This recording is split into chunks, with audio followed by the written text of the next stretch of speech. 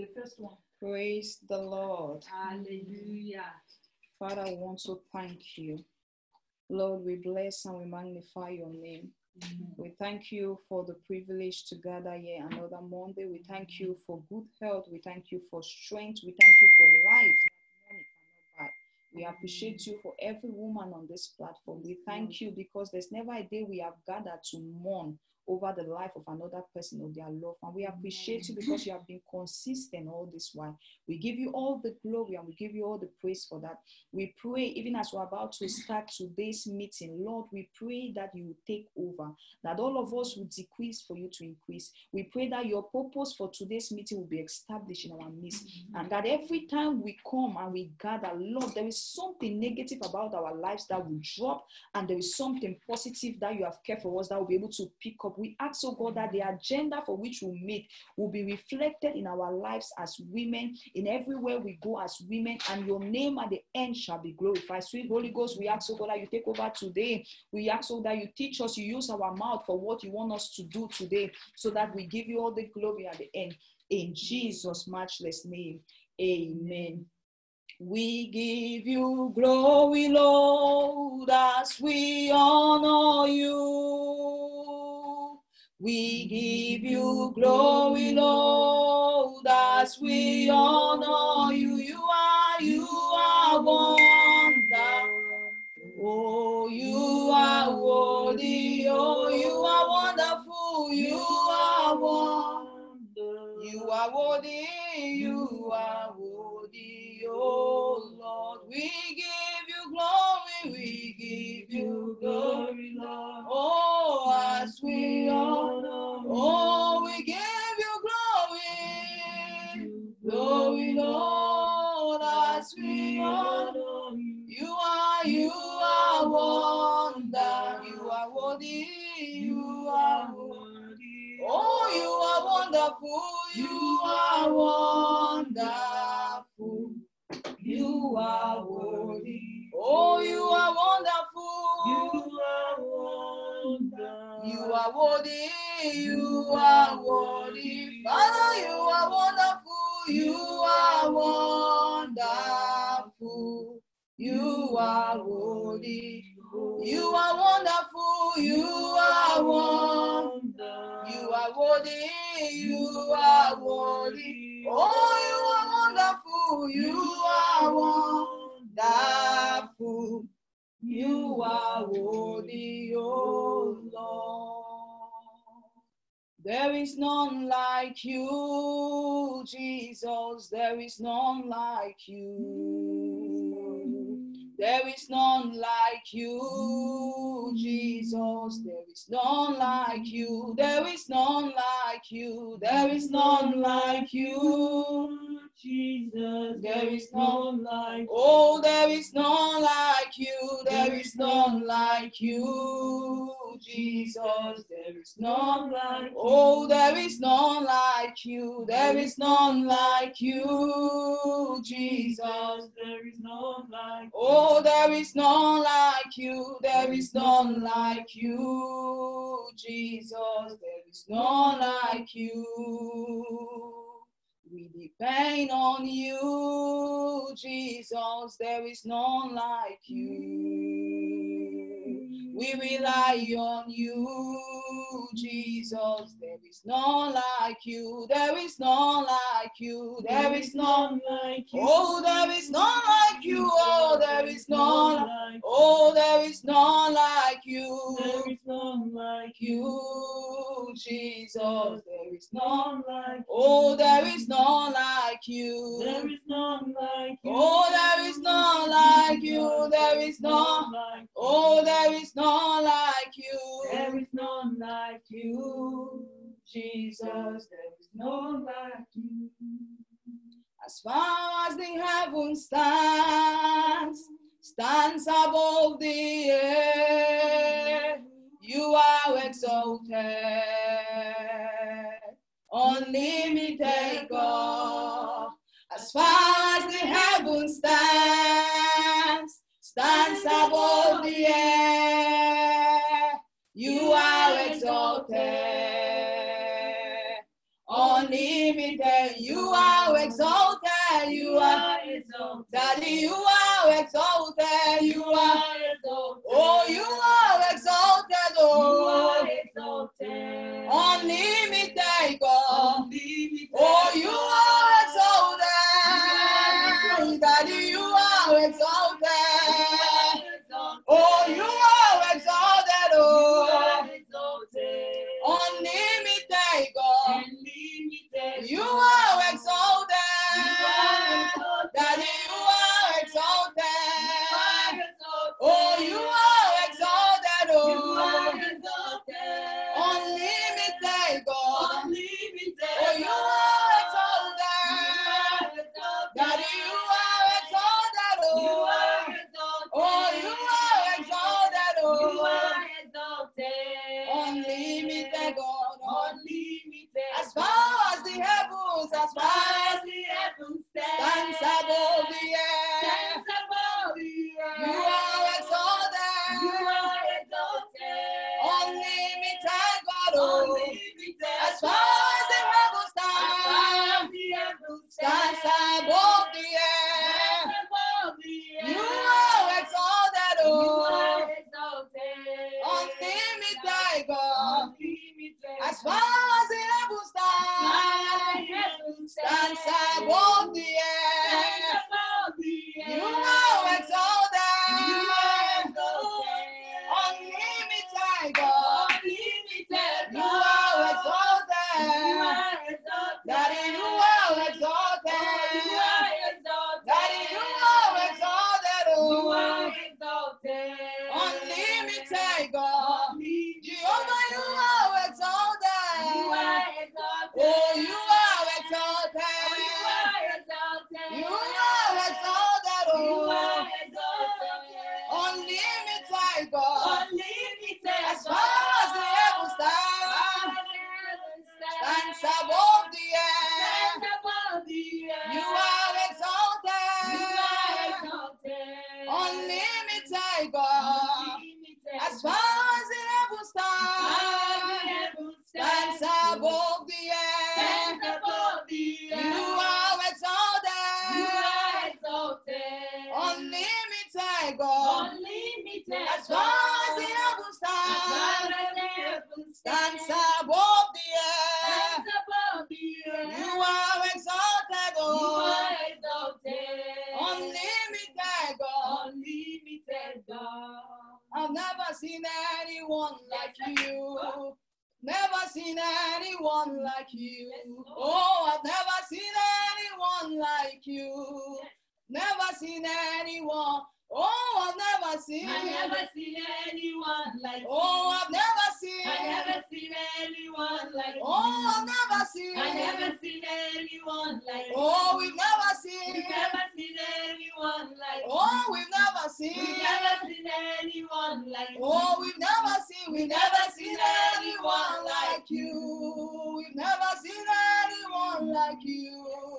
We've never seen any God like you. We've never seen any God like you. Oh, we've never seen any God. Oh, we've never seen anyone like. Oh, we've never seen any God like. Oh, we've never seen any God like. Oh, we've never seen any God like. Oh, we've never seen any God like. Oh, we've never seen any God like. Oh, we've never seen any God like. Oh, we've never seen any God like you. We lift your name. We lift your name. We lift your name. We lift your name on high. Oh, we lift your name. Daddy, we lift your name. We lift your name on high. We lift your name on high. Jehovah, we lift your name. Oh, we lift your name on high. We lift your name on high. Oh, we lift your name on high. We lift your name. We lift your name. We lift your name on high. We lift your name on high. Shout hallelujah. Shout hallelujah. Shout hallelujah. Shout hallelujah. Shout hallelujah. Shout hallelujah. Shout hallelujah. Shout hallelujah. We lift your name. We lift your name. We lift your name on high. We lift your name most high. We lift your name. We lift your name. We lift your name on high. We lift your name on high. Jehovah, we lift your name. Savior, we lift your name. Jesus, we lift your name on high. Oh, we lift your name on high. Lord, we lift your name. Oh, we lift your name. Oh, we lift your name. Oh, we lift your name. Oh, we lift your name. Oh, we lift your name. Oh, we lift your name on high. Oh, we lift your name.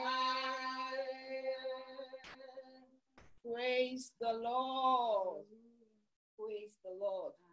Thank you so much for joining us today. This is TTW, and I just want to officially welcome everyone who is connected to us at this moment live and those who watch us later. We say thank you for being part of us. We appreciate you for your time and your sacrifice. So this is called the Transforming Woman in short. It is TTW, and the scripture for the vision is 2 Corinthians chapter 3, verse 18, which says, "But we all, with unveiled face, beholding as in the mirror the glory of the Lord, are changed into the same image from glory to glory, even as by the Spirit of the Lord."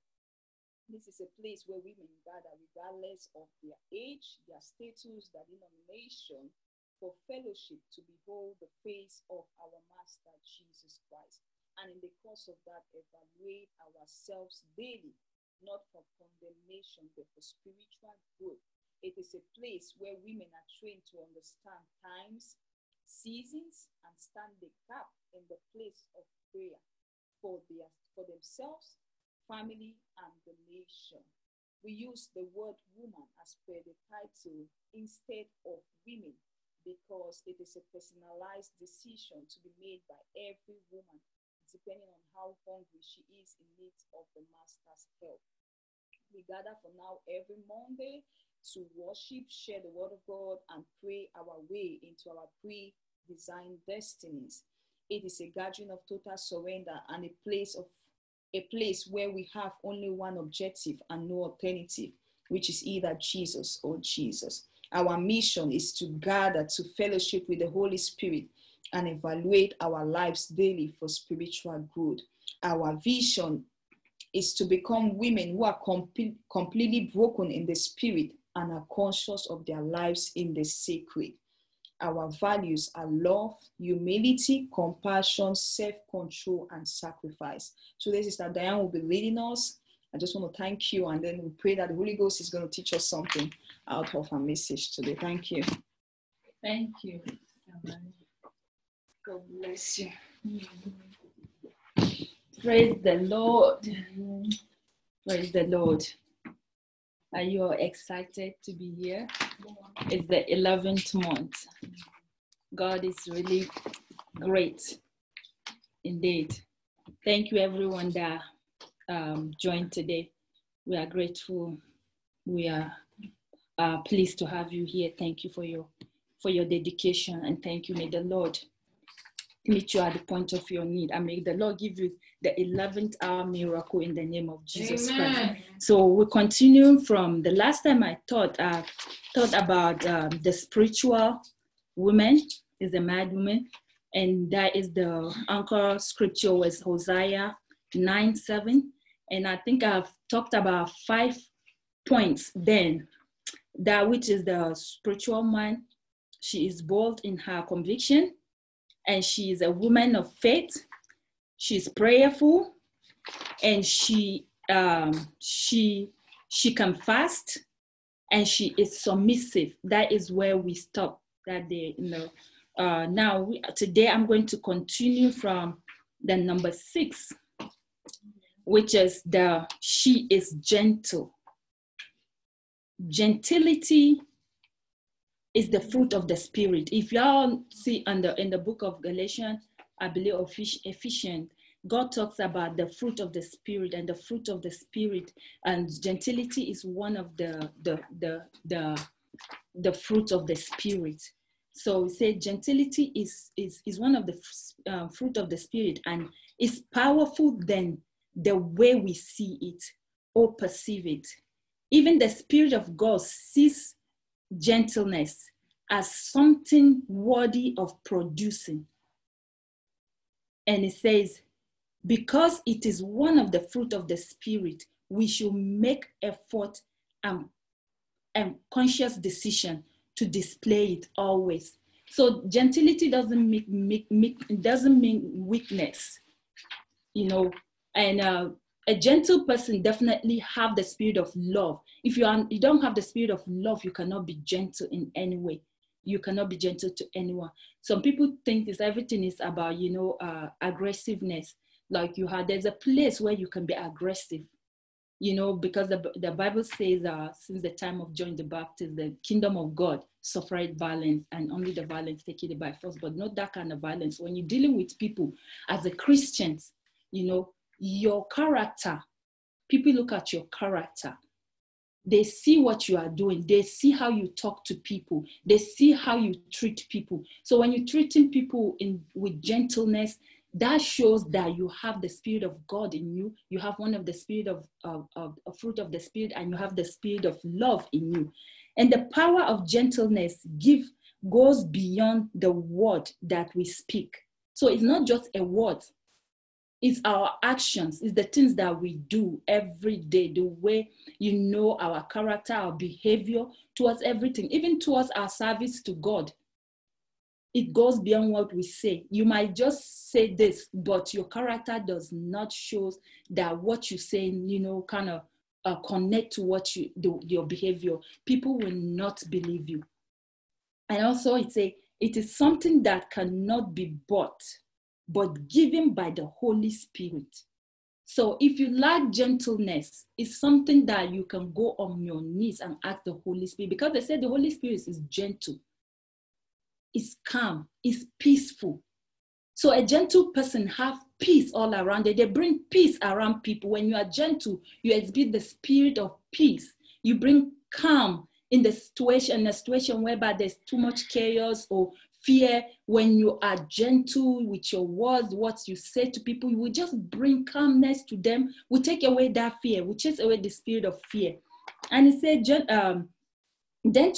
gentleness can swallow anger and calm every situation. It brings peace around you, just like I say. It can swallow anger, because when somebody is angry and you try to respond, to that person with anger, two people cannot make a right. Two wrongs cannot make a right. So you have to be gentle. When you are gentle, it chases away that anger spirit in that person. Even around your home, if one person is hot, one person have to be calm, one person have to be gentle. If one person is harsh with their word, you reply them with the words that are calm, with words that are loving, and with gentleness. That is how you control a situation. There are some situations you won't say, okay, you have to win. Sometimes we have to lose so that peace can reign. Not because we are losing. That doesn't mean you are weak, but that shows you are meek. You are meek, and you have the spirit of meekness. And that's what God requires us to do. And in the book of Ephesians 4:2, it says, a life worthy of Christ calling will be completely humble and gentle. Be completely humble and gentle. Be patient, bearing with one another in love. That is what gentility is. When you have the spirit of gentleness, you are gentle, you bring love, you are patient, you have patience. And in the book of Proverbs, also 15:5, it says, a soft answer turn away wrath, but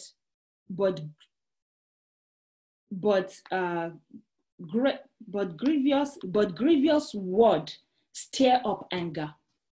A soft word turn away anger. It turns away wrath. It calms somebody. It brings peace. It brings order. Just like this month, we're talking about is the month of rest and peace. And other people say is the month of balance because of 1+1, and it's a month of order.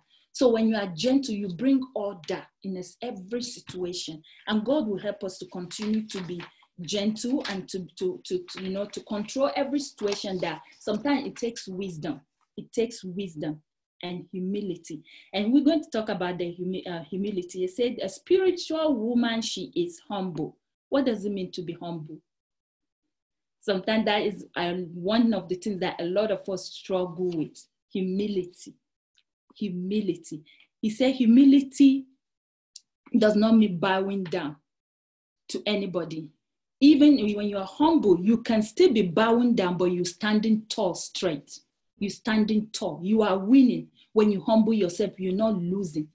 People will see you that you are bowing down to every situation. No. But in the spirit realm, you are the one who is up. Who is up. And it says also, until you come to the end of yourself, you are not humble yet. A humble woman is selfless giver in service to every capacity. To young or to old people. It does not matter whether that person senior you or you are older than that person. When you are humble, you respond to people, you respect people. The same way you respect somebody that is older than you, that's how you respect somebody that is younger than you. They say until you come to the end of yourself. Like you put yourself aside, you are selfless. You're not thinking about yourself, but you are thinking about that person. You are thinking about what can I do? Even somebody that you are younger, let's say you attend a friend's wedding. Some people will just choose to take the high table, or they wear their clothes, they wear their shoe, they don't want. That's just a typical example I'm giving. But some people, you see them, regardless of that person, that even if that person that is getting married is their younger sister, or somebody that they're senior in every capacity, some of them will get up, will go, what do you want me to do? They'll go and ask that person that is their day, that is getting married, or that is being celebrated. What do you want me to do? You see them running around. That is humility. You are not looking at that person, oh, this one that I've seen her, I've seen her in her lowest, level and all that. No, but you are putting yourself out there. You are putting yourself aside. You are saying, this today, I'm going to serve. I'm going to help this person. I'm going to celebrate with this person. That shows that you are happy for what is going on in their life. And you are looking forward to, to join them in that celebration and share their day. That is what he called humility. And he said humility is not something that is being demanded from it's not what is being demanded from anybody. A spiritual woman, she do everything willingly, without choosing when to do it or how to do it. She do it with ease. When you are humble, you do things with ease. You serve with ease. You smile with ease. Your words are seasoned. You say them with smile. Even when you are angry, people will not know, because of the humility, because of that spirit of God is working in you, and you choose your words, you choose how to act, you control the situation, you control yourself in every situation. And I added here, it is not done only to the people you love or or the people that you benefit from. Just like I say, you don't humble yourself to the people you know. You say only to the people I know, only to my father, only to my mother. That person is that person's, they have their own daughters. Let their own daughter serve them, or let their own daughter be humble to them. No, you are not doing it to the people you know or to the people that you think you seek favor from. Like, oh, if I humble myself, I help this, my supervisor, she will help me. No, you are doing it because the Spirit of God in you is working and is asking you to be humble. And in the book of John 3:30, say, he must become greater and greater, and I must become less and less. Who is he talking about? God, the Spirit of God must become greater and greater in you. And you reduce yourself. When you are reduced and God is glorified, is lifted in you, and you see people will begin to lift you, people will begin to hold you in high esteem, people will begin to look up to you, will begin to adore you, people will begin to favor you without them even wanted to do it. Because why? You are less. They see the God in you. God is at work in you, and you are humbling yourself everywhere you go. You know, people that, that woman, she's humble. Do you know there are some people that once you call their name, people will say, that woman, she's humble, very humble woman. What would this say about me or about anybody if they heard their name? Would they say, oh, she's humble, she's nice, she's gentle, she's caring, she's loving? Would they be said about you that you are humble? You have all the spirit and fruit of the Spirit. And in the book also, I took a scripture in the book of Luke 14:11. It says, for those who exalted themselves will be humbled, and those who humble themselves will be exalted. Our father in the Lord gave an example one time, say when they invite him to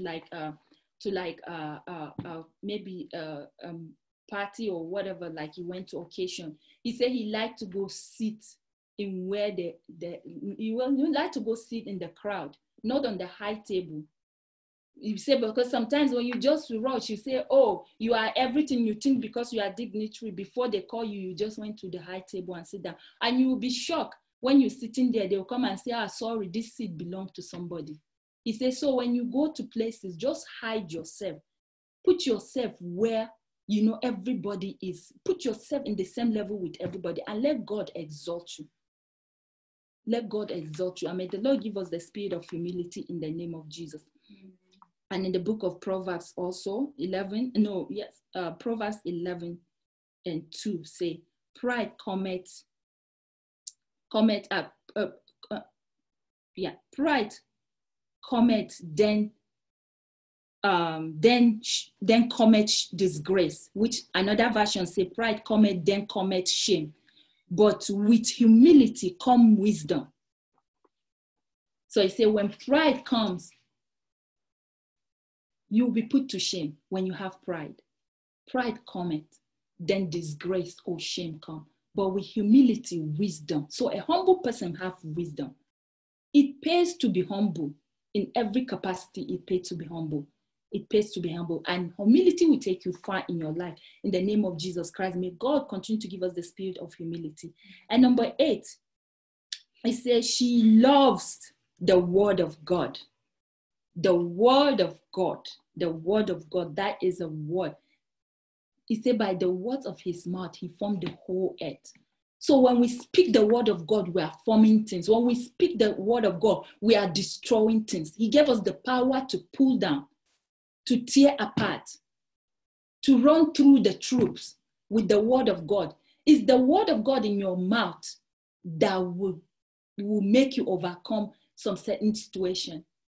Devil will put you to test. I believe in the book of Matthew chapter 4, when Jesus Christ just went after he was baptized at the end of chapter 3, Matthew 3, and he went in, the Spirit of God drove him into the wilderness. Right after he went on 40 days in the wilderness, no food, no water. Jesus Christ, the moment Jesus Christ came out, guess who came after him to tempt him? The devil.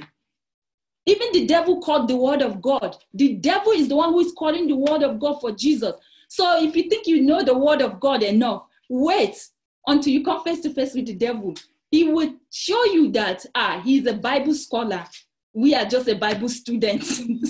Even Jesus have to reply him with the word of God. So Jesus Christ himself, that he is God in man's flesh.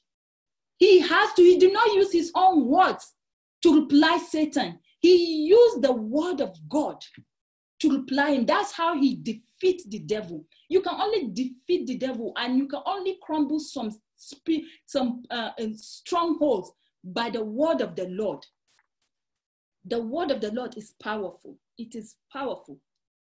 The word of the Lord, I say here, the word of the Lord guide, direct, comfort, strengthen, and instruct us. Our ability to live in abundance is designed by the word of the Lord. The word exposed the deep and the word exposed the deception of the enemy and reveals the true purpose of life. The word of the Lord is light that shines through darkness. And in the book of Psalm 119:30, it says, the entrance of thy word giveth light. It gives understanding and unto the simples. The entrance of the word giveth light. We get light.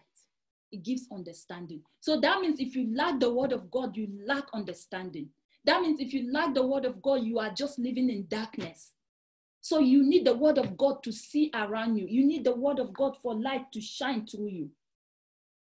When you don't know the word of God, you don't know anything. You can be foolish in the eyes of people. The word of God is respected everywhere you go, even by the unbelievers. Sometimes the unbelievers will say, you know what, we don't believe this, we don't believe that Jesus Christ is the Son of God. They are lying. They know it's in their own book too. Whatever book they are reading, they know it is in the book. And they know Jesus Christ is light. That's why they cannot stand the truth. They cannot stand the word of God. And in the book of Psalm 119:10, also it said, the word is lamp unto my feet and a light unto my path. So for you to know the direction you're going to, for you to know where you're heading to, because if you are a man that you can, if you get up in a, let's say the electricity went out and you have no torchlight, you have no candle, you have no lamp. You say you start coming down, let's say you are upstairs and you want to come downstairs. You start trying to follow the wall. You can trip and fall because you are walking in darkness. You have no light. Your path has no light. You have no light. That lamp is not there to show you where you are putting your step. What step are you taking? But when you have the light of God, it says, lamp to my feet. You will get up and walk boldly. You will go places without, using GPS, because you know where you're going to, because the light is directing you. The light is lamp to my feet. And also in the book of Joshua 1:8, it says, keep the book of the law always on your lips. Meditate on it day and night, so that you might be careful to do everything written. Then you will be prosperous and successful. Joshua 1:8. So that means if you lack the word of God, you lack prosperity and you will not be successful. It's the word of God. When they say you shall decree, because the Bible says we shall decree a thing, it shall be established. So if the devil is telling you, oh, you are not good enough to do this, you say, devil, I am good enough. When you go for a job interview, when you have all this fear, or the devil is whispering to you, oh, you're not going to get this job, you tell the devil, I will get this job. This job is mine. It does not matter if there's 50 people that are interviewing today. I will be the one to get this job. If there's only one spot for that company, for that company to hire somebody, I will have that one spot. That is the word of God. He said, only then you will be successful and be prosperous. So the word of God brings prosperity, not just monetary prosperity, material prosperity, but life. It brings life into you. In every situation, when the doctor gives you a report, you take it, you say, God, this is not your word. This is the word of the doctor. And you find the word of God that say what it says about that situation, and you begin to speak it. You say, by your stripe, I'm healed. I will not take this report.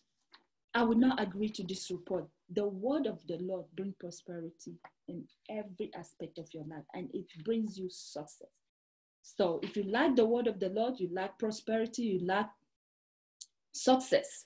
And may the Lord give us the ability to continue to stay in the word in Jesus' name. And he say, and the number 9 say, she is merciful and forgiving. That is another big one.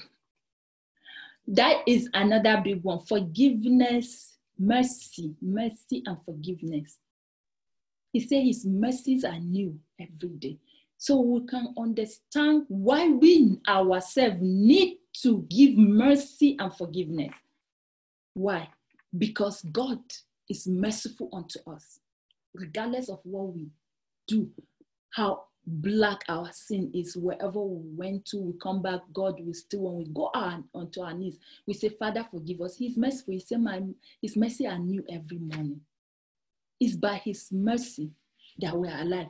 So how is it when somebody offend you or somebody did? I know, we also, we will not say we're righteous. None of us is perfect. We must have offended people in our life. But if those people say they will not forgive us, how can we feel? When you go to somebody, even go on your knees and kneel down and say, please forgive me for my sin. And that person look you straight into your eyes and say, I will never forgive you. They will say till they die or till their enemy die, they will never forgive. And I remember a testimony our father and the Lord was giving. He was praying for somebody. No, it wasn't him. There's a man of God that Yonggi Cho, I don't know if you all know Yonggi Cho, one of the greatest minister in China. He was praying for a man of God that he met. The man had cancer. And he was praying for the man. Immediately he started praying. The Spirit of the Lord told him, stop praying for him. He said, tell him to forgive his ex-wife. And once he forgive that woman, he's healing. You don't even need to pray. I will heal him. That's what the Lord said.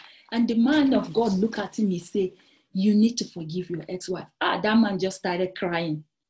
He started crying. He said, lie over his dead body before he forgive her.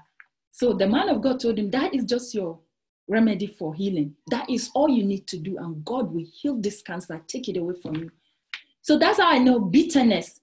They say if you're asking God for anything, even when you pray, God will not hear if you have bitterness in your heart or when you're holding grudge against somebody. And this man say no. He started to narrate all this, the pain he went through. This man is a military man that was sent to war for years.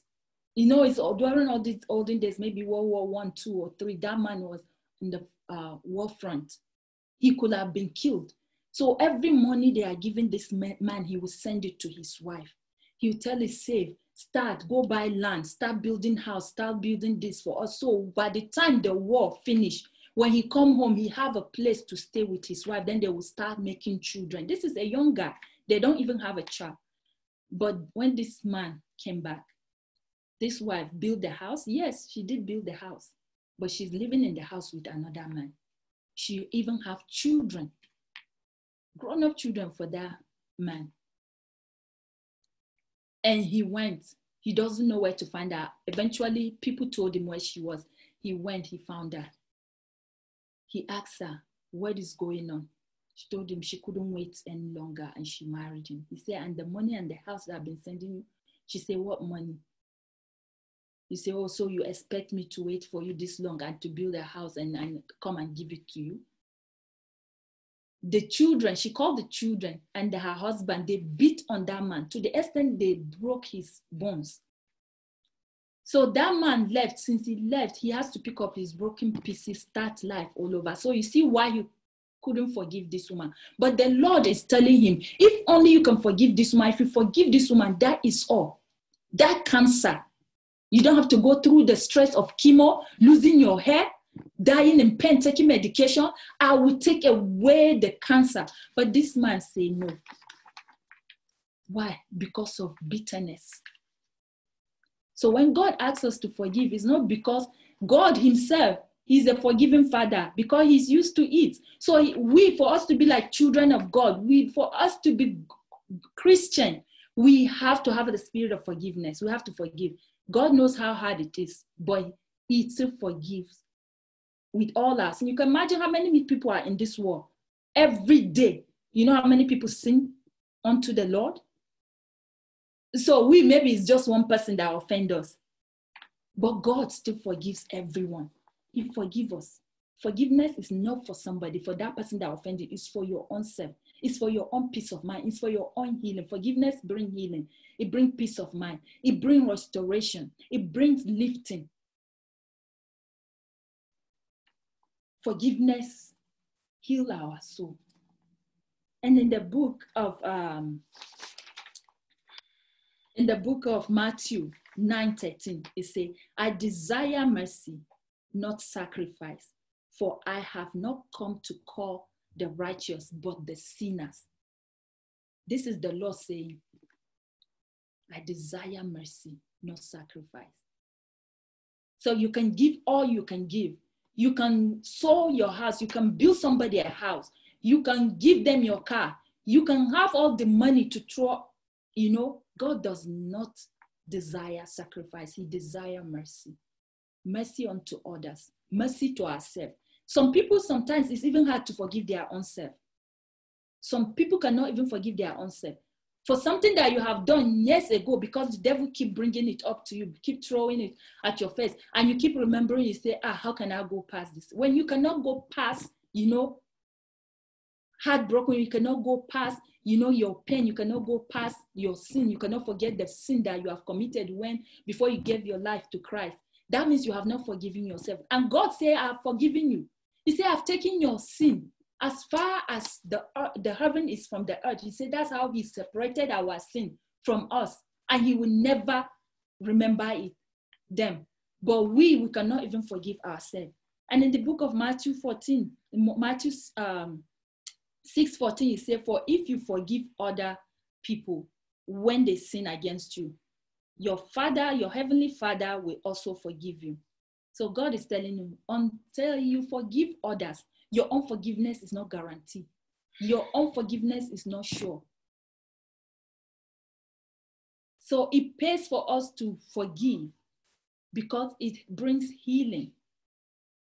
And in the book of 2 Chronicles 39, B part of it, it says, for the Lord your God is gracious and compassionate. He will not turn his face away from you if you return to him. That's God is saying. He's gracious, he's merciful, he's compassionate. If we sin and we come back to him and say, Father, forgive me, I've sinned against you, he said he will forgive us. He will forgive us. He will not turn his face away from us. So who are we to turn our face away from somebody if God the Father, the creator of the universe, the Almighty God, cannot turn his face away from us?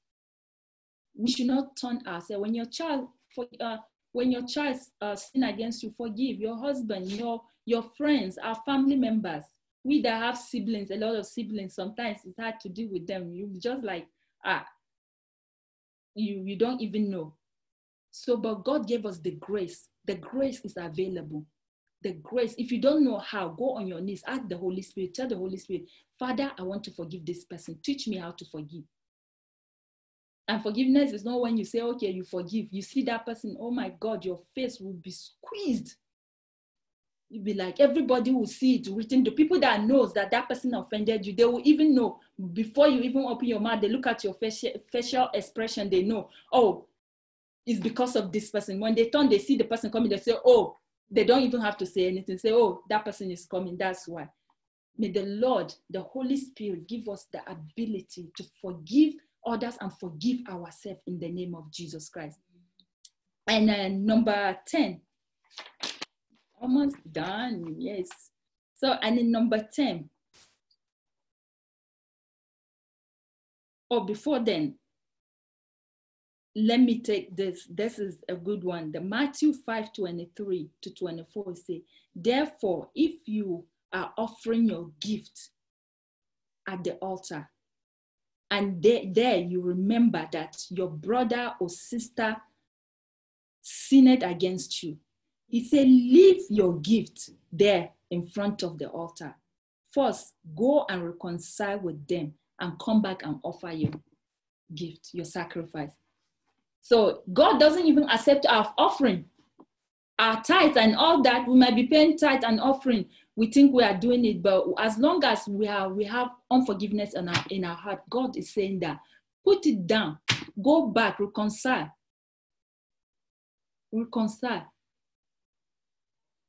May God help us.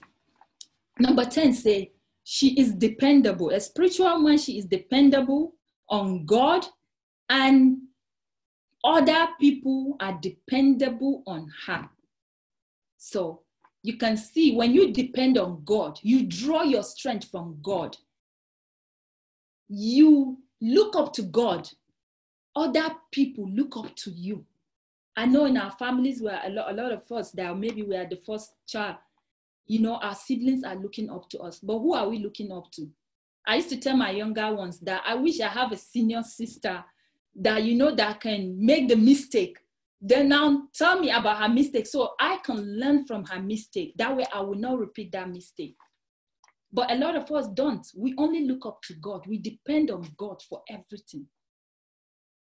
We depend on God for everything. Where we are today is not because we have coaches, life coaches. It's not because we have mentors. It's not because even we have senior brother, senior sister there that can tell us. Even our parents. You know that some of us, our parents are not even born again. Even the ones that are born again, they are not always there to teach us the word of God, to make us stand. And I always tell my younger ones, I know what I know now about God, like 10 years ago, my life will have not been like this. But I thank God for the salvation of God. I thank God. And you say, okay, here it say, and she's dependable on others. Her trademark is 100% trusting and completely depending on God. The trademark of spiritual woman is 100%. Even me, I say 110. I add 10. 110% depending, trusting and depending completely on God. She is no weaver. She's not looking up to anybody. She's not looking to the government, to her finances, to her bank account, to her job. No.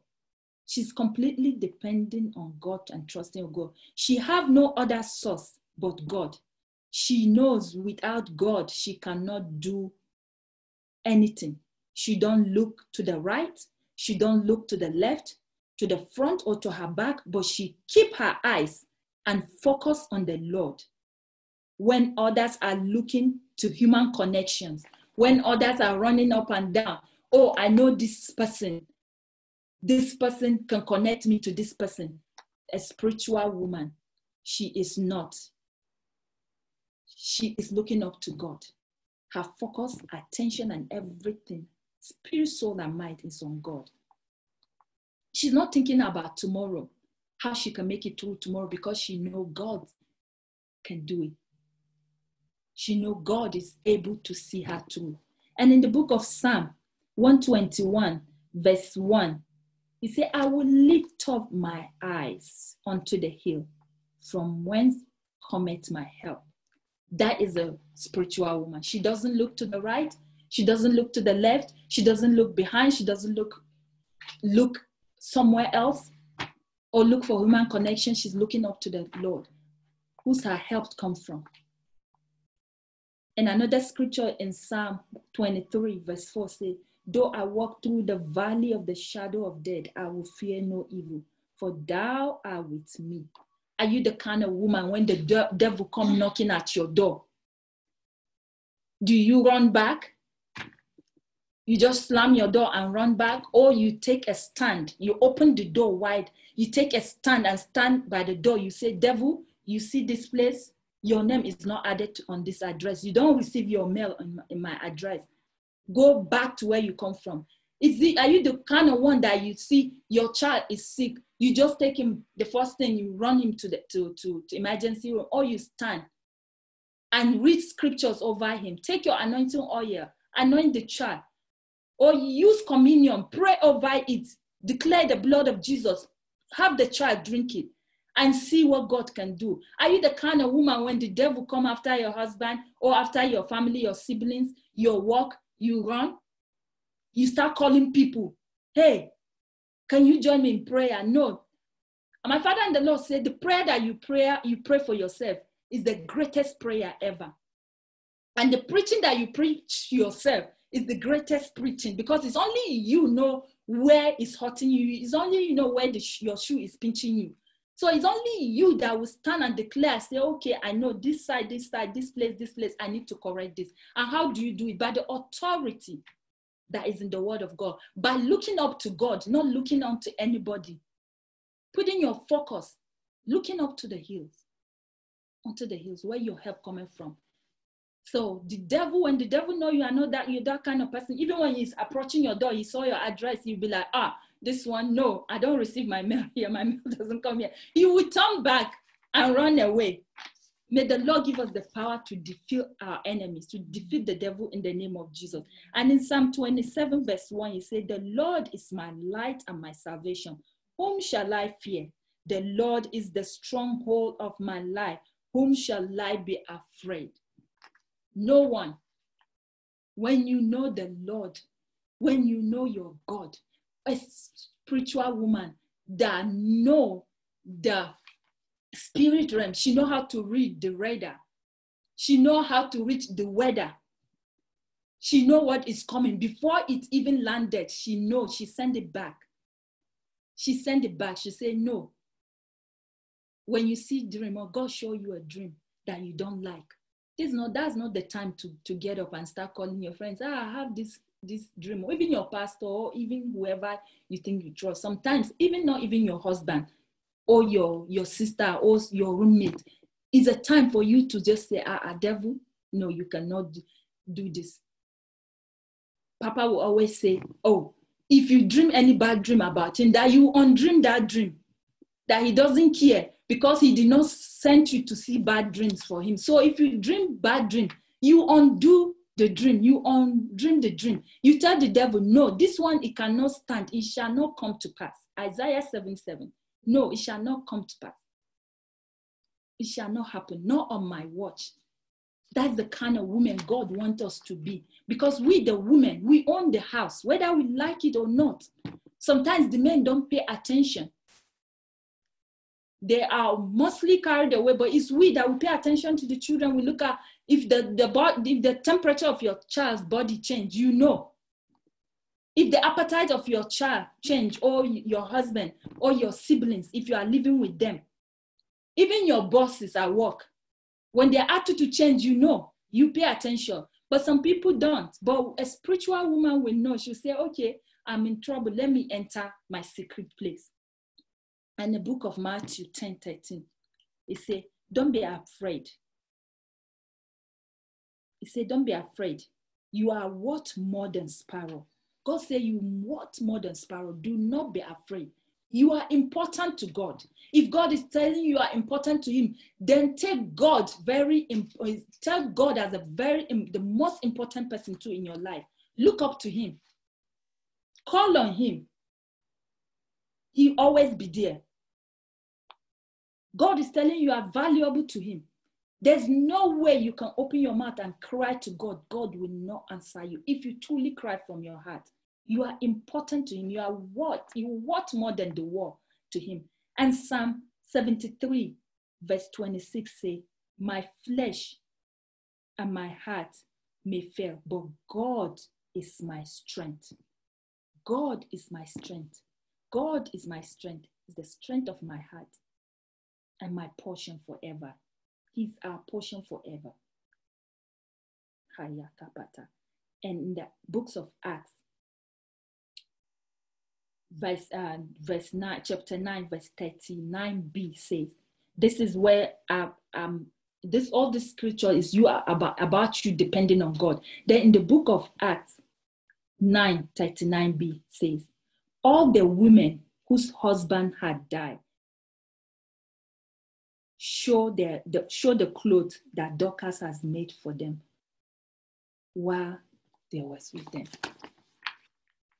Acts 9:39.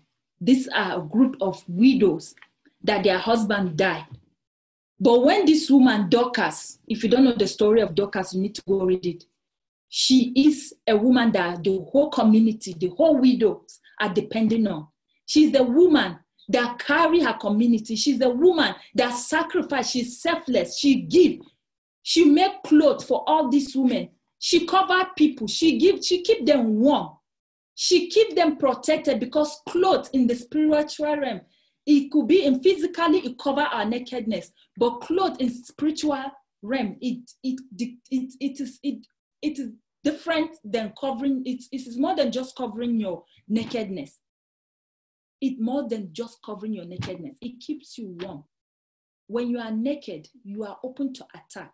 So I'm sure when Dorcas made that cloth, she's not just giving it to those women. I'm sure she prayed over them, because she's a woman of God. I'm sure she decreed what she wants to be in her life. Whatever that she desires in her life should be in the life of those people. So it's more than just a physical cloth. And that's why when this woman died, all the widows gathered. They said, no, it cannot be. This woman cannot die. This is a woman that kept us warm. She give us clothes. She cover us. She take care of us. It cannot be. They brought all the clothes as a point of contact. And God has no choice. You can put God in a situation whereby, like, God will say, no, I don't have choice. This one, I have to do what she's asking me to do. And they put God in that position that God said, no, this woman, she have to come back to life. And Dorcas came back to life. Today, if anything happened to you, who will speak for you? How many lives do we touch? What have we done? Or do they know us with causing confusion, fighting here and there, gossiping? Is that what they know us for? Or when they call our name, people will be even running away. They say, this one, I don't want her trouble. I beg, let her not even hear me calling her name.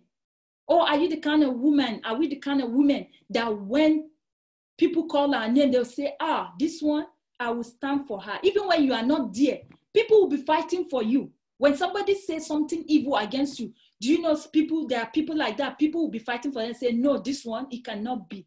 This person that I know, they will stand up for you. They will fight for you. They will speak on your behalf. Why? Because you are Dorcas of our own time. So we are all Dorcas. You don't look at your hand like, God do not give me anything. I don't have anything to give. No, you have something in you. You have something in you. You have something in your hand. If only we can all look around, there's something we can do. Not just by giving material things and all that. Our time, our words, we have to season it with love, with kindness. There are some words like when you say it, you don't take it back. You cannot take it back. Even the Bible says the angels of God are waiting. Power of confession. Power of your word. When you say evil, the angels take it and run it with it. The devil take it and run it with it. And he makes sure he bring it to pass. And when you say good, the angel of God take it and run with it to the throne of grace and mercy. And present it to God. And God will see that it happened. So I pray that God will continue to give us the ability to know our what, number one. Number two, to stand for justice. To be women of peace, women of love, women of humility, women that have gentle heart. Let it be said when they call our name, people will say, this one, she's a blessing to me. Some people will look at their hand, they say, if not for this woman, oh, God use her. It's not by your own power, it's by the power of God. But people will say, if not for this woman, oh, my child will have not gone to school, will not have food to eat. My child I wouldn't have place to lay my head. May God help us. And may God help us to reach out people, because we are all here. That's the first commandment God gave his disciples. He said, go ye into the world. We are all ministers. Whether you stand on the pulpit, whether you pray for somebody on the side, whether you are interceding for people in your secret place, that's what God. You just have to check and look at yourself. What is your strength? And what does God put in your hand to work with? And I pray God will show us and give us a revelation of the things that he put in our hands, even in our life, to be able to reach out our generation, to be able to reach out people that are in need, and to pray for those who need prayer in the name of Jesus Christ. Father, we thank you for your word. And that's what I wanted to bring to you today. I hope, you're able to, to get one thing out of this, because I know this has blessed me. I went over it all before, like I read it. I went back, I said, okay, Father, let me read this. Let me begin to preach to myself first. Begin to, minister to myself before I come even and sit down. And I thank God for the opportunity and for the privilege to even bring this word, because I thank God. That's all I can say. Thank you, yeah. Thank you very much. God bless you. Praise the Lord. Thank you so much, Sister Diane, for that word. Just to throw a little bit of emphasis, we are grateful for what you have shared. I had to bring my notes. So gentility, humility, a woman who loves God, being merciful. But there's just one thing I want to say, and that's with regards to our meeting every Monday. I told God, and I've been praying, even before TTW started, even before both of us, the two of us started praying. There's one thing, as I was thinking about executing my vision in the future, one thing I was asking God was, Father, break me. It's important. And the vision is birthed from the burden of the fact that we as women, a lot of Christian women, we have a lot of things we do. That's why one of our main vision is to become women are completely broken in the spirit. Maybe most of us are so holy, but I've been an individual who has not really had a good past. Meaning, sometimes myself say, which you don't do. Have you heard of what people have done? I'm not comparing what people have done. I know I've made certain mistakes. And those are things that some of us find ourselves in. We are Christians. People see us outside as Christians, but we are not conscious of our life in the secret. And I finally conclude that most of the mistakes I made in life, or most of the things I did under the canopy of being a Christian, I did was because of one thing. I did not fear God. And that's why the passion was birthed. How can we be women? We are conscious of our life in the secret. It's not about, I'm doing this thing because nobody's seeing me. No. I don't do the things I don't do because I fear God. Not because I want people to see me. Or when nobody's seeing me now, I do those wrong things. No. So we can raise a generation of women who will be passionate for God, one, who will fear God in the secret. We are no longer interested in the life of the public, the life of the sick. When you are alone, what do we do when nobody's watching us? That's our main vision. And so every time, I want to believe God that every time we gather here every Monday, we are not just spending a 1 hour, 30 minutes to please us, or let's not feel bad that we gather with just the three of us and nobody joined. No. I believe that for a couple of, maybe it's 3 months now that people have joined us. But I was excited when I was talking to somebody on the phone. I don't know if that was a mistake. It was just a slip of tongue or something. But she made a statement that got, my consciousness. I knew that truly we are not wasting our time. Maybe she's the only example for now, but what about the others? Do we waste our time with what we see? If all these things we say here every Monday and we don't live with it after this, I'm one of the people, I'm so conscious since CTW started. Like even when I need to, engage with a small argument with my husband, it comes. So it's supposed to play in our lives individually. That's why this is not a church. It has nothing to do about where you worship. It's a place where we can gather as women to be conscious of our life, to be different wherever we go. And that lady, when I was talking to her on that, so she made a statement, although she called my name, she said, we were talking about the transforming woman, the message we made and all. I discovered the person was conscious now of her car. For example, like every time she keeps junk of things in her car, she'll just remember what we said that day. She's like, let me remove it before. Let me remove these things from my car before they use me as a subject for the next day. So, but she didn't know that what she said, really pricked me when she called me over the phone. She was just saying it like, a password. But I got it and I was excited because that's the way I live too.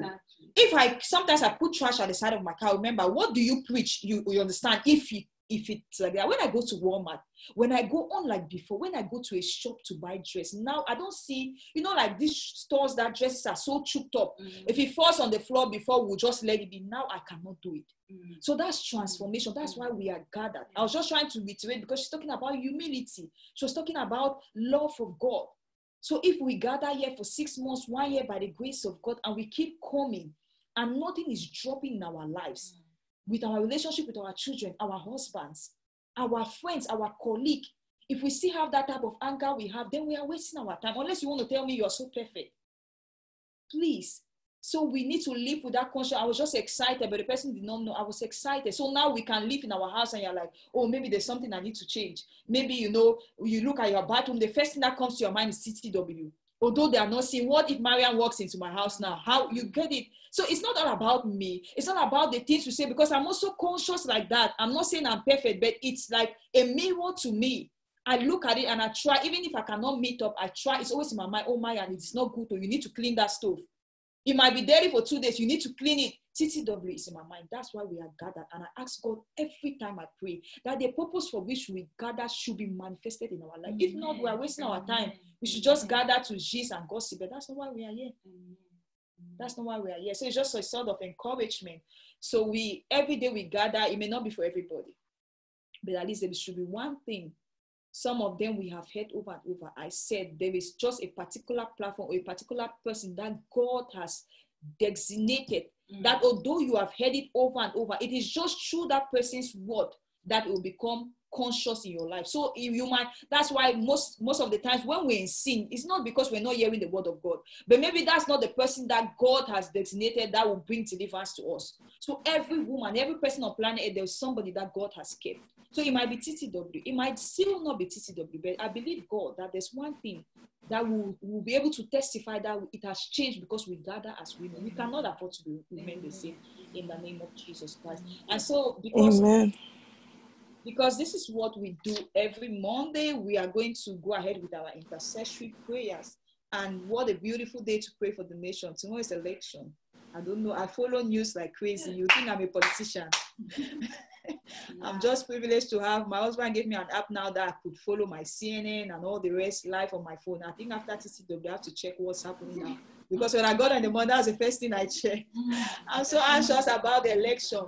But as women, as prayer women, it's an opportunity. What a wonderful day, the day before election, for us to pray. Cameroon and Nigeria have been going through a lot now. We have been going through a lot of war, a lot of killings. We have to stand the gap. And I want us to pray. According to the book of Leviticus, chapter 26, verse 6, I read from the King James Version. The Bible says, and I will give peace in the land. And you shall lie down, and none shall make you afraid. Oh, people in Africa now, people cannot sleep. You sleep with your one eye open and the other eye is closed. And that's not the plan for God in our lives. That's not his agenda. He said, you shall lie down and you will not be afraid. He said, I will rid evil beasts out of the land. Neither shall the sword go through your land. And so we're going to ask God. The first, it's like 2 sessions. If you try for America, we're going to pray for the election of tomorrow. We're going to ask God for peace, peace, peace. And that he himself will put whoever is due, whoever is going to fulfill God's purpose in the land of America. And we're going to use Africa as a point of contact. We're going to legislate peace. There is a lot that happens when women pray, not when women gossip. And so we're going to raise up our voices and pray for these nations. Ask that the peace of God will reign upon our nations, that we'll sleep with our eyes closed, we'll not sleep with our eyes open, because we are afraid of the plans of the enemy. So open your mouth and begin to pray for the peace of the nations. Father, in the name of Jesus Christ, Lord, we begin to pray for the countries, for the nations. We pray for America. We pray, oh God, concerning the elections for tomorrow. We know that there's a law that is being legislated in the heavens when women gather. Therefore, my Father, my King, we pray for the nation of America, as the whole America, the whole world is looking forward to tomorrow's election. Lord, we pray for peace upon this nation. We pray for peace upon the 50 states of America. We pray for peace, oh God, in this country. My Lord and my God, I pray that you arise and let peace be established. Even when the result will be right, oh God, there will be no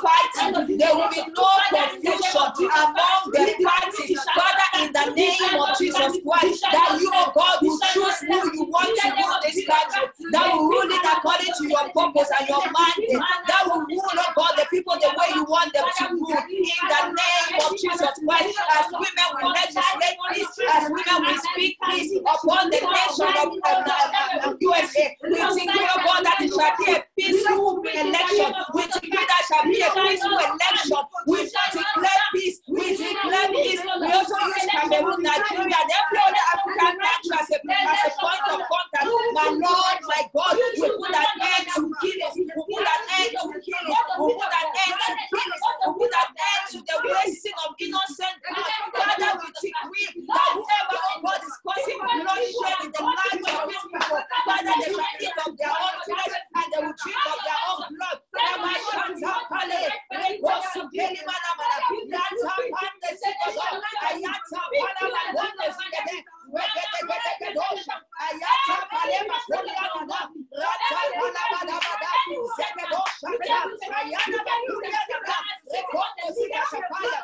peace, oh God, reign. Let peace, oh God, reign. Let peace, oh God, reign. I pray, oh God, whoever takes the lead to God in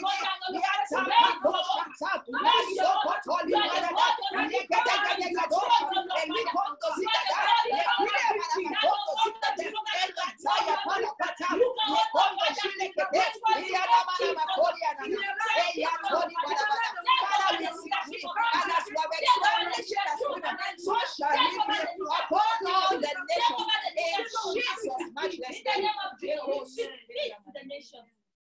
In Jesus' name we have prayed. Amen. The second thing we're going to pray is for all those believing God for the fruit of the womb.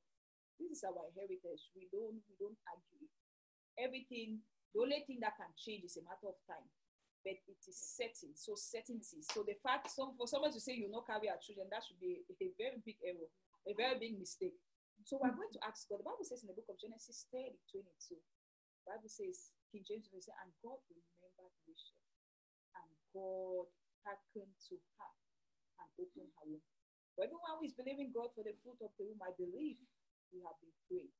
And so we are going to ask God this morning. If you did it before, you have the ability to do it more, because He says you will do it. He's not even doing it the same. So, Father, as you remembered Rachel and opened her womb, God, concerning everyone believing God for the fruit of the womb, as you remember Rachel, remember them and open their womb in the name of Jesus Christ. Mando zukata paya palapata eregedegedo shata masokondo likoria badadosha ileko sulia mana rabada bada bado shekeli mana.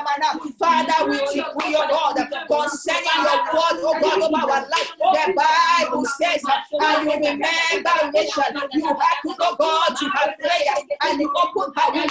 Lord, we pray for anyone believing God for the fruit of the womb, anyone believing to carry their own children. Father, we decree as women this morning that you remember Rachel, as you open the womb of Rachel, open the womb of every woman believing God for the fruit of the womb. Open the womb, so God, let there be deliverance, oh God, in our homes. When are you, King of glory, that their homes will be open, that their homes will be open, not shall be barren, not tire panapataya, my soul, the one who did it before will do it again, and you will do greater things. Father, open their wombs, Father, open their wombs, Father, open their wombs, let their wombs be open, let their wombs be open, let their wombs be open, in the mighty name of Jesus Christ. Father, we decree that you do it quickly, we decree that you do it on time. My soul, Mashata Palada, Regondo Sikata, Yeketelebos, Elikondo Sikatapaya, Masoko Tolibana, Yana Kudiana. I decree that our wounds be open. I decree that our wounds be open. I decree that our wounds be open. It is time for conception. It is time for conception. It is time for conception. In the name of Jesus. In Jesus' mighty name. Amen. Amen. And we always pray for those who are due for marriage. those who are due for marriage and they're still believing God for godly spouse. 1 Corinthians chapter 7, verse 9. This time I'll read from NIV version. The Bible says, but if they cannot control themselves, they should marry, for it is better to marry than born with passion of lust. So if they cannot control themselves, what does that mean? If you have the desire to get married, therefore there should be a godly spouse, because God has prepared every man for a woman. We refuse to do it the way of the world. He has prepared every man for a woman. So if you have that desire to get married, there should be a husband. And so we are going to ask God that every woman connected, related, and associated to us, every woman believing God for settlement, that in the name of Jesus, we'll put a demand today before the end of this year. So remember, 8 weeks is a lot for God to do something. Oh, yeah. A lot. We're not even saying December you get married, but you meet that person. And so we're going to put a demand and a date. We're going to open our mouth and pray for every woman believing God for settlement. Before the end of December, they'll meet with their spouses. In the name of Jesus. Open your mouth and begin to pray. Father, in the name of Jesus Christ. In the name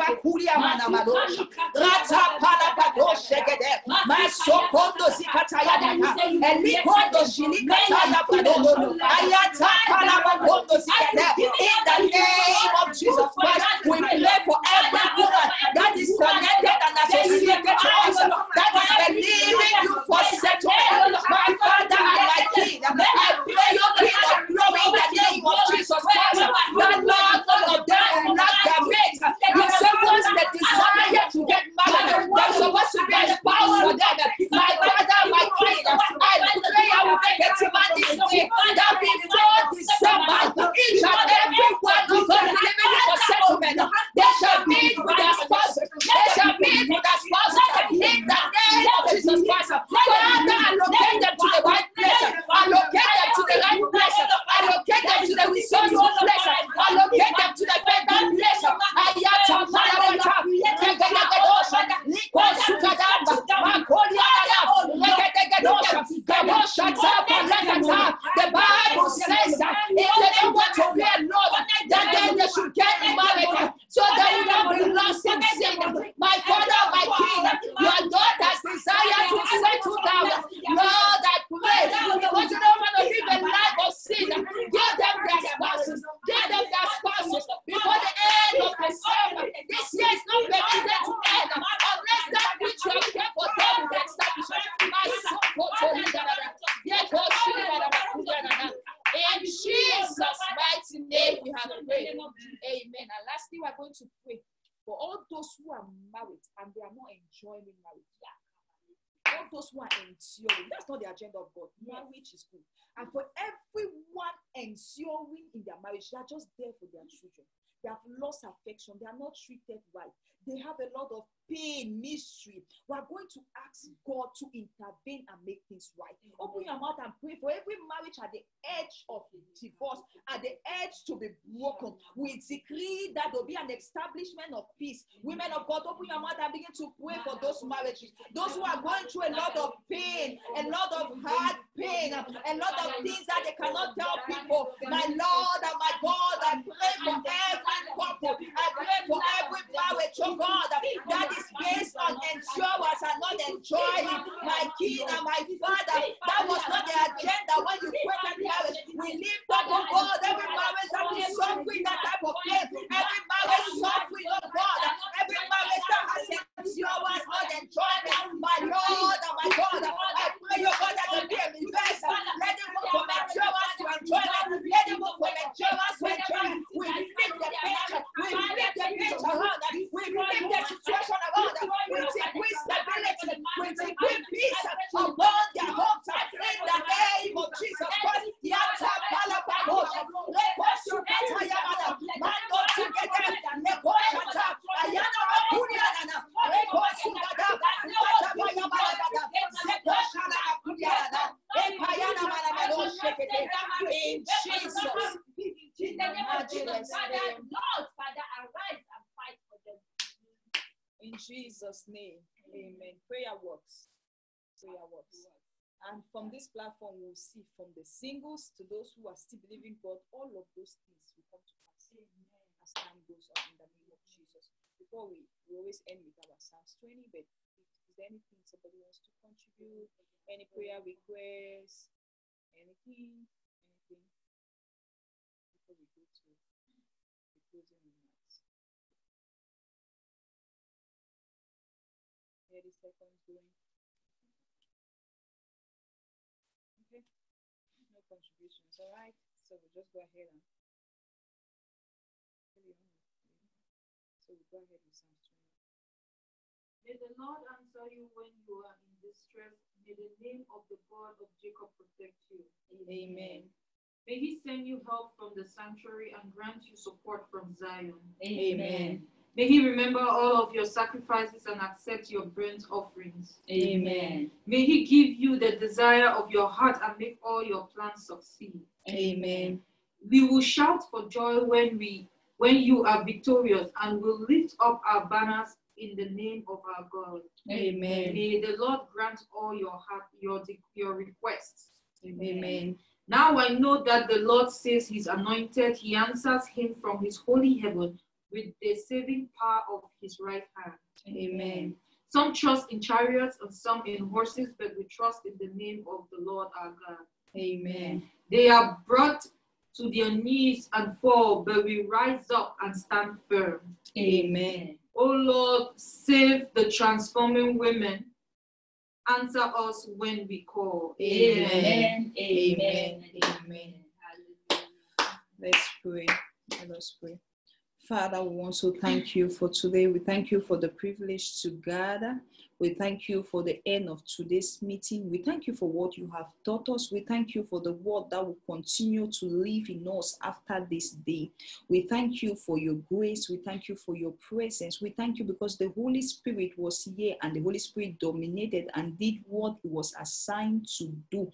We thank you for each and every life represented on this platform. We thank you for those who are unable to join, who will watch us later. We thank you for those who watch this program. We exalt and we magnify your name for the change that has been seen little by little in our lives. We thank you because change can only come from above, and because you are interested in us, you have decided to work with us on a daily basis. We are grateful for the month of November. We thank you because despite the chaos in the year 2020, you have been so merciful and so caring about us. We thank you because this year we did not lose anyone. Our loved ones you have preserved. We exalt and we magnify you for your grace and your mercy over our lives. Therefore, Lord, we begin to pray that even as we leave this hour, we will not leave from your presence. We ask, oh God, that our lives as women will become like a light that will be set upon the mountain top. We refuse to be mediocre.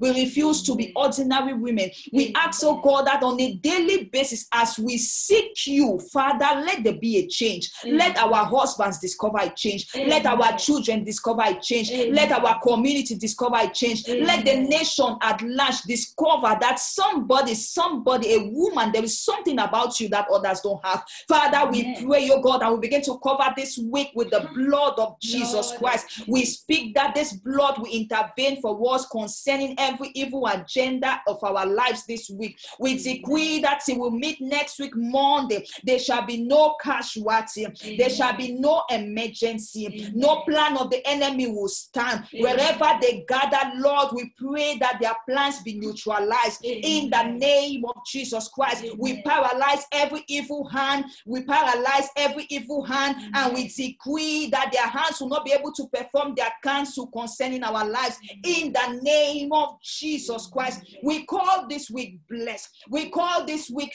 favor. We implement in this week that goodness and mercy shall follow us. We decree that this week men will come from the north, the south, the west, and the east to favor us. In the mighty name of Jesus, the countenance of the Most High God shall rest upon us. His radiance shall be so bright upon our lives that even the enemy will not be able to stand. Blessed be your holy name. That you have chosen us, we are grateful. To you be all the glory, Abba Father. Till we meet again next week, Monday, let your name be glorified in our lives every day. And let us live with the consciousness of you in our minds. In Jesus' mighty name we have prayed. Amen and amen. All right.